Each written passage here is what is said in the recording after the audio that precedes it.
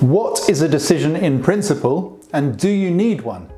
Well, normally when you're looking for a property, estate agents tend to say, have you got a DIP? Have you got an AIP, an agreement in principle?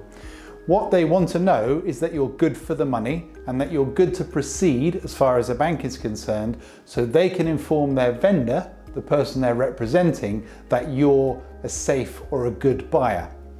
To you, what does it mean? Well, it means that you're effectively good for the money because you've been rubber stamped by the bank, your credit score is okay. You're pretty clear on what you can potentially borrow based on a scenario that we're presenting to a specific bank. Generally, people ask, how long does the agreement in principle last? Well, traditionally it's 3 months, but actually all we're doing is confirming you have a way forward. We're not committing you to a rate or a bank or any such situation. We're just providing confirmation to you and to us that it works. You will know how much you can borrow, what it's going to cost, and that you can proceed.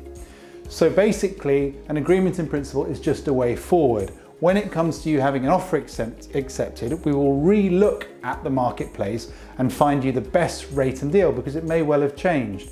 Markets change. So we need certain documentation to proceed. Give us a call or discuss it with us and we'll get it sorted very, very quickly. It's pretty easy to do.